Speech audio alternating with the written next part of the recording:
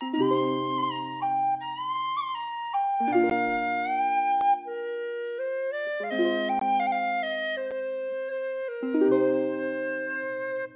Egyptian Arch ambush took place just after midnight, the 12th of December 1920. It was really a backup to a major operation taking place on an attack on the Camla barracks led by Frank Aiken, Jack McElhaw and others. On the night, the conditions were very absolute Arctic conditions, freezing cold.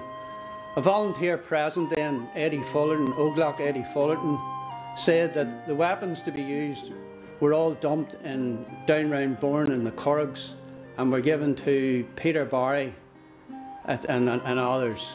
Unfortunately, something happened in the town and there was a lot of roadblocks and they were unable to get most of the weapons up to the Egyptian Arch on time.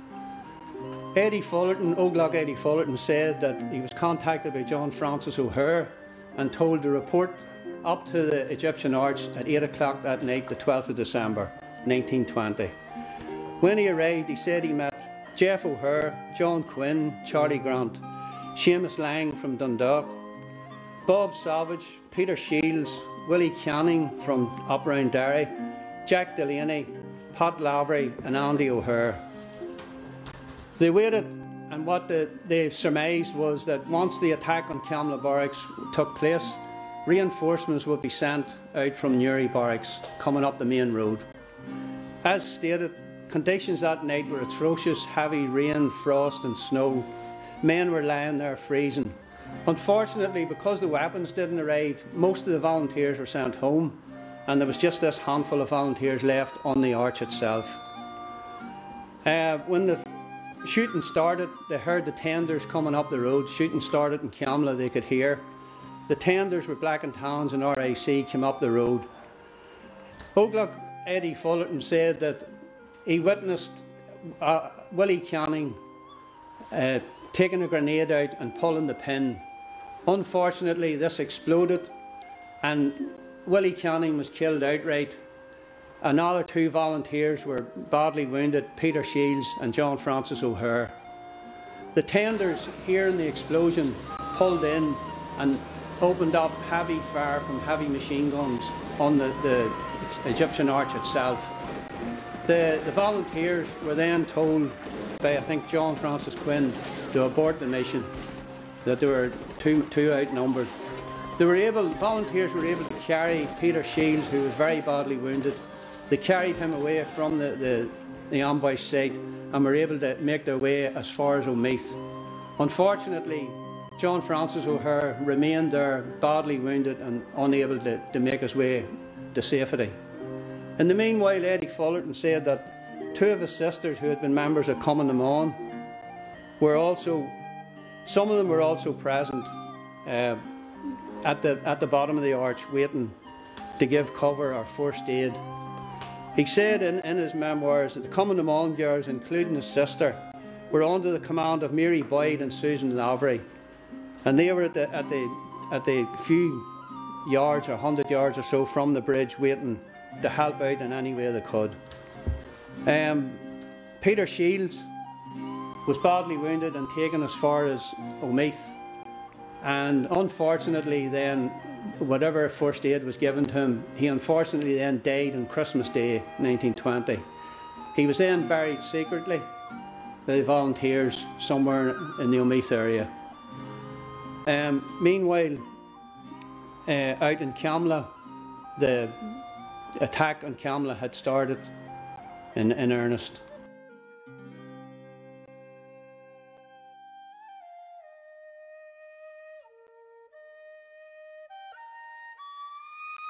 The attack on Camla Barracks took place on the 12th of December 1920. This is a detailed account from Captain Jack McElhaw of the Camla Company of the IRA, who was there on the night. The attack on Camla Barracks. Preparations were made in the autumn of 1920 for an attack on Camla Barracks. This barracks was one of the strongholds of the RIC in South Armagh and was fortified with sandbags and barbed wire entanglements.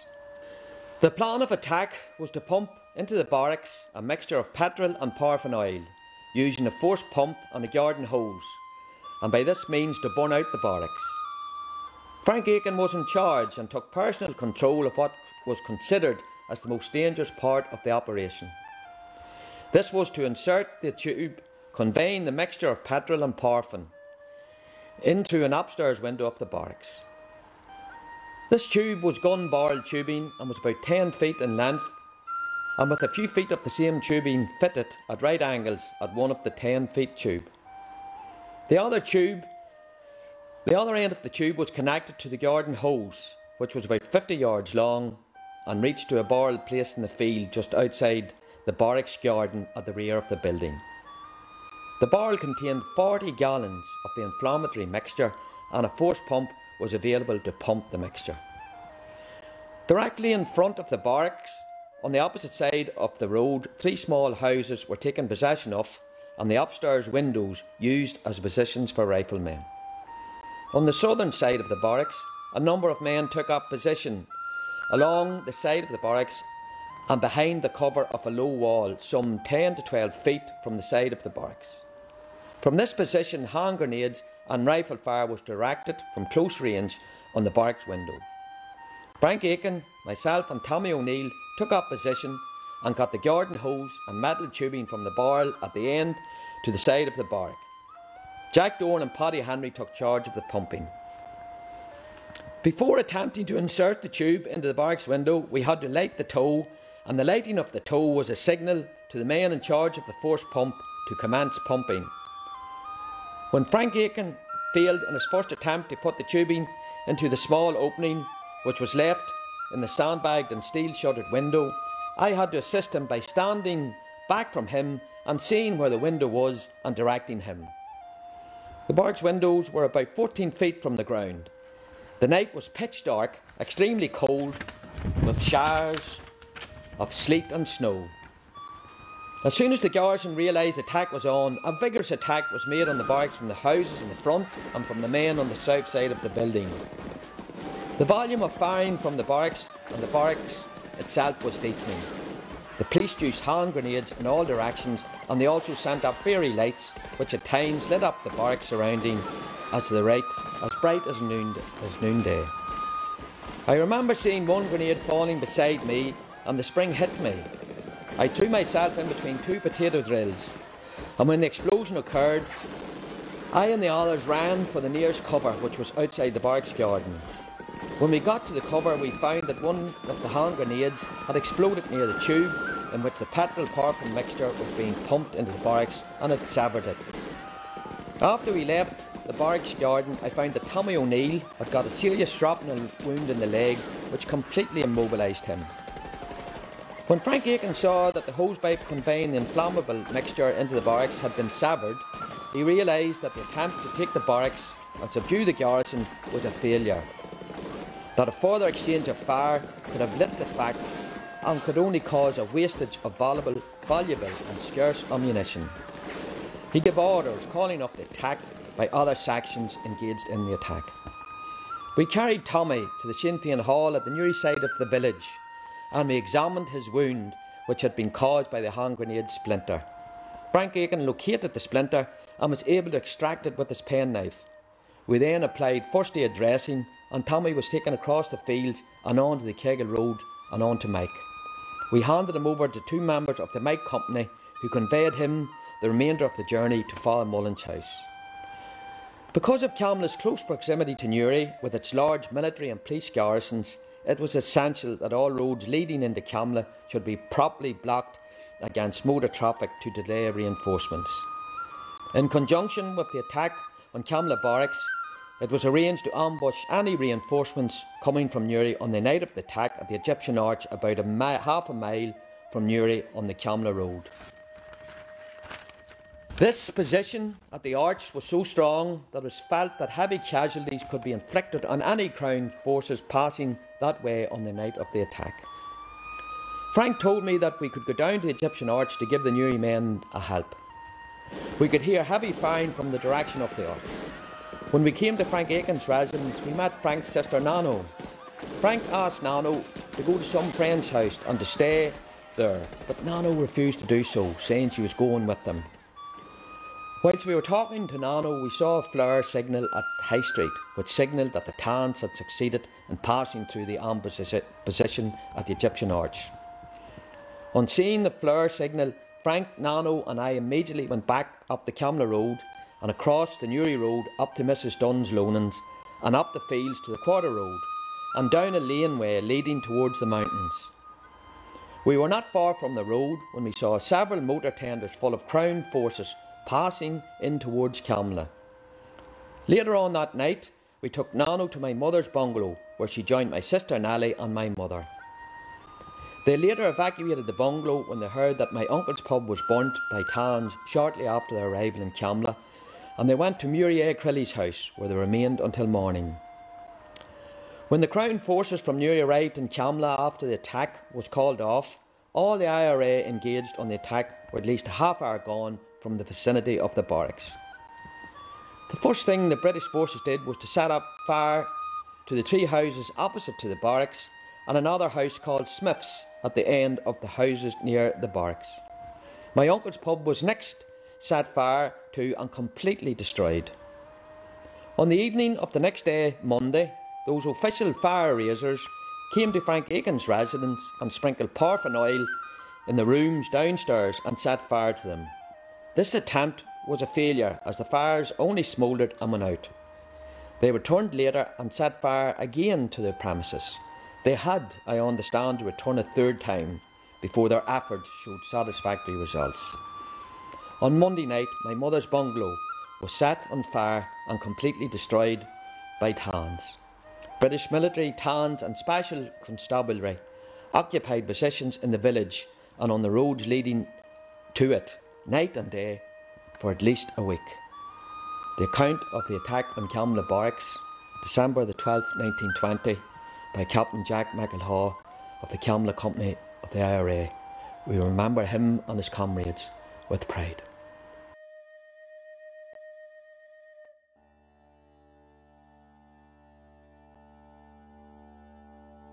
As stated, Oglach William Canning died following the explosion from the grenade. At his inquest, a Crown Force witness stated that the body had been thrown off the Egyptian Arch down to the main road. When asked why this happened, he said it seemed to be the quickest way to get him down at the time. William Canning is buried in McGilligan, up around McGilligan in Derry, near Derry. Also, strangely enough, at the inquest of his death notice states the doctor, when he examined him, said he died of gunshot wounds. So it sort of begs the question, when the heavy machine gun fire was fired up into the volunteers, obviously he had also been shot as well as injured by the grenade. John Francis O'Hare survived his wounds but was captured and taken to a military hospital in Belfast. He was released just before his death on the 5th of October 1921, nearly a good 9 months later. Peter Shields, as we know, was carried to safety but unfortunately died Christmas Day, was buried secretly. When John Francis O'Hare died, Peter Shields' body was exhumed and both bodies were taken and coffins were put in the Newry Cathedral. Both were covered with the Irish tricolour, and the funerals were the biggest Republican or biggest ever funeral seen in the Newry area.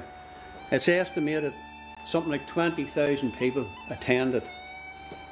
Several thousand IRA volunteers accompanied the funeral with full military honours. They had rifles upturned the whole way up from Abbey Yard to right up Chapel Street, Boat Street, Chapel Street. Volunteers lined the route both sides with rifles upturned to accompany the funeral to the St Mary's Cemetery. At the graveside, other volunteers from as the last post was sounded, fired a volley of shots over each grave.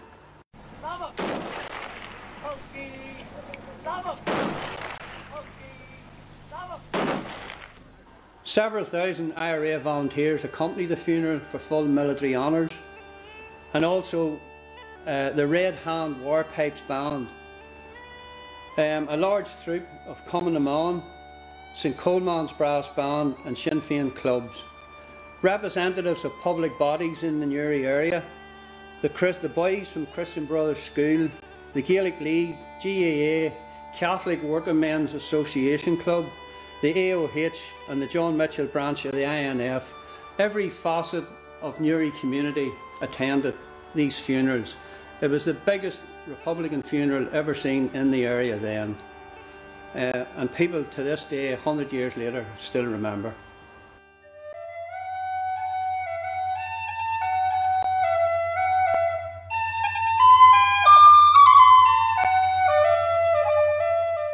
In the background to the Egyptian arch ambush in 1920, the political landscape across Ireland was significantly changing.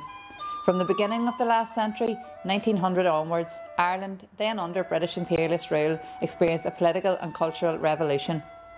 The GAA was founded to promote Irish sport and games.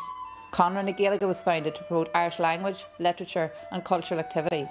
And Sinn Féin were established as a political party to promote Irish independence. In 1916, James Connolly, leader of the Irish Citizen Army, along with Patrick Pearse and many other Republican leaders, were brutally executed by the British Army following the Easter Rising.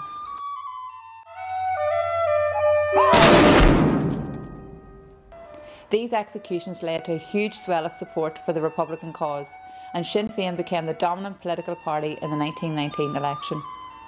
By this time, the War of Independence raged through the island of Ireland. 100 years ago, on the 12th of December 1920, Oglach William Canning was killed, and Oglach Peter Shields and John Francis O'Hare were fatally wounded following the Egyptian arch ambush. So today, it is fitting and right that we commemorate the ultimate sacrifice in 1920 by these volunteers of the Irish Republican Army. Since partition, nationalist community living in the north were subject to political, cultural and religious discrimination by a unionist establishment elite. Despite this attempt to exclude Republicans, the Irish people throughout the island of Ireland have elected Sinn Féin representatives on every single county as councillors, MLAs, MPs and TDs. Today Sinn Féin are the largest political party in Ireland. The debate for Irish unity has reached new heights, and we are on the cusp of achieving our political objective of a united Ireland, which the three volunteers fought and died for at the Egyptian arch ambush.